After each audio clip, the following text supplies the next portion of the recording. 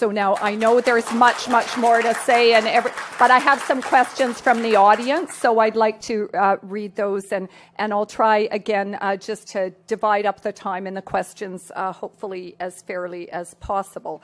Professor Peterson, let's start with you. So this question says, you present your issue with Bill C-16 to be that the infringement of freedom of expression regarding gender pronouns is a problem.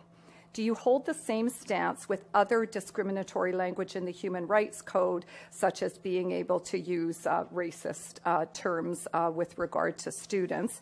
And if you believe that one of these things is a violation but not the other one, why?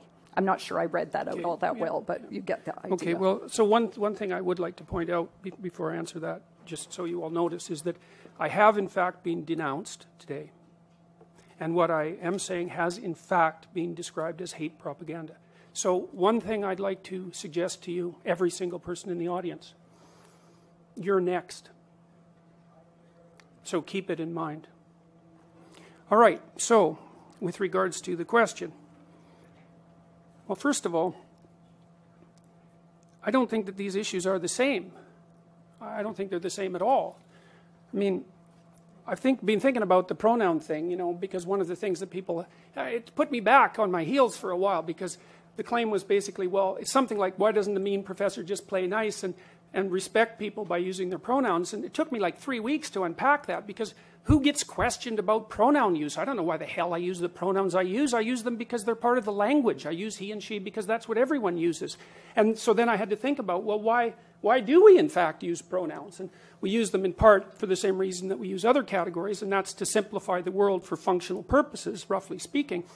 But then I was thinking, well, is the use of he and she a mark of respect? And the answer to that is, well, no, it's not a mark of respect. It can't be a mark of respect. What you call 4 billion people can't be a mark of respect, right? It's a mark of basic categorization. And so then the claim comes up, well, if someone wants you to use a particular pronoun, then you're disrespecting them if you don't. It's like, okay, let's think that through a bit. Well, that assumes that when I'm using he or she for people in normal parlance, that I'm actually indicating my respect for them. And that's not true. It's like, if I don't know you, I classify you generically, and basically I classify you in terms of how you present yourself publicly. I suppose that's your gender expression. And then I nail you with whatever pronoun seems to fit. It has nothing to do with respect. And besides that, you bloody well don't get to demand my respect. Why should you?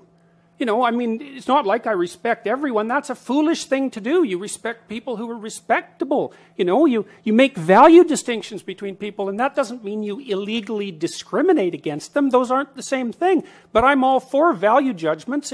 If you don't buy value judgments, then why bother learning anything? Why bother doing anything? Why go from one point in your life to another if the next point isn't better in some manner?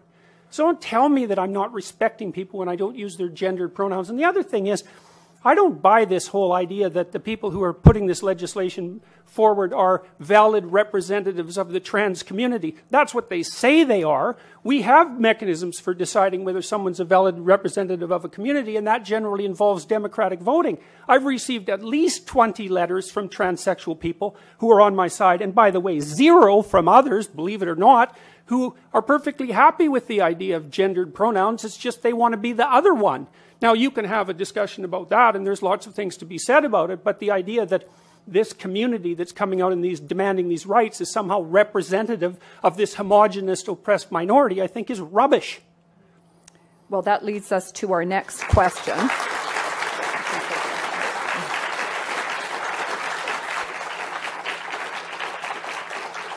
And for this question, I'm going to ask both Professor Kosman and Professor Bryson to comment on it.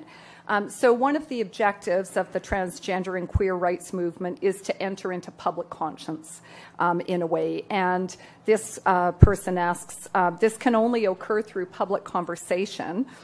Do you worry that it may not be possible to have thoughtful discussion if there is government restriction about this kind of speech? And do you worry that it would skew discussion in one direction or another?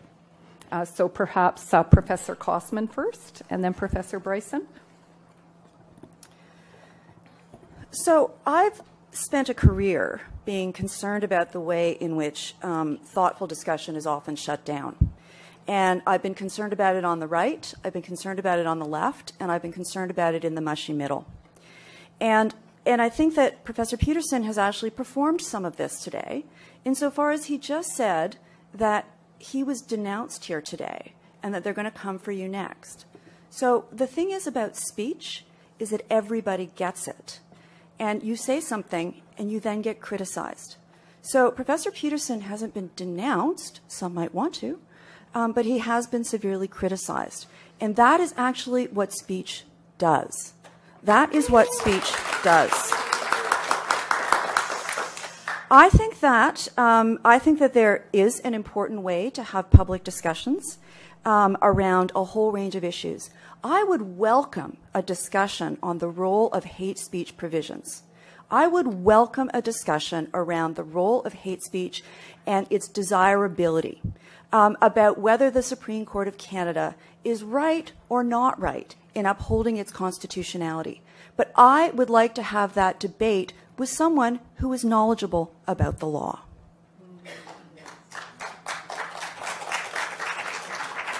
Thank you. And Professor Bryson.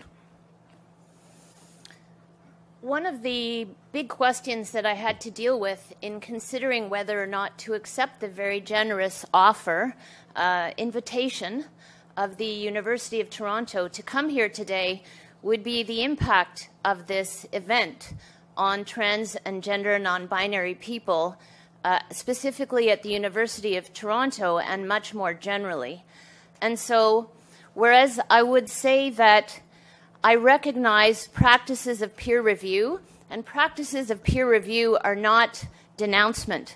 Practices of peer review are practices that we utilize to make assessments about knowledge claims, whereas I would fully appreciate being able to enter into a discussion about gender and gender identity and issues around trans culture as a means of practicing peer review. I think the difficulty that we've had, and we've managed to reproduce this difficulty here today, characterized just now by Dr. Peterson as simplifying the world for functional purposes. Simplifying the world for functional purposes is not what I recognize to be academic practice. This is not how we relate to knowledge. And so I think that there's a concern when we don't subject claims that are being made as knowledge claims by people who carry titles at great Canadian universities, when we don't treat those knowledge claims in the same way that we would in any other field. And when they're knowledge claims made about members of minority groups, embattled, vulnerable, marginalized members of minority groups, then I think that we all need to be very concerned about how it is that we're changing what we think we do in the university, which is supposed to be about the advancement of knowledge and excellence. Thank you.